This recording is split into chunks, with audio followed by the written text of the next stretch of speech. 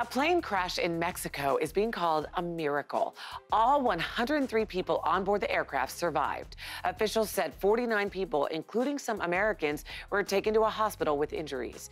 Aeromexico flight AM 2431 took off from Guadalupe Victoria International Airport in Durango, headed for Mexico City. Officials say it's too early to say what caused the incident, but there was reportedly a hailstorm at the airport during takeoff. The Durango state governor said the plane was hit by a gust of wind as it lifted off the tarmac. It descended and a wing touched the ground. Both engines were ripped off. The plane skidded through a field and caught fire. The crew deployed safety slides so passengers could evacuate. One traveler told reporters, "I feel blessed and grateful to God." In a statement, the airline's chief executive praised the crew for their quick reaction and said, "Our heart is with those affected and their families." A team from Mexico and the U.S. will investigate the accident.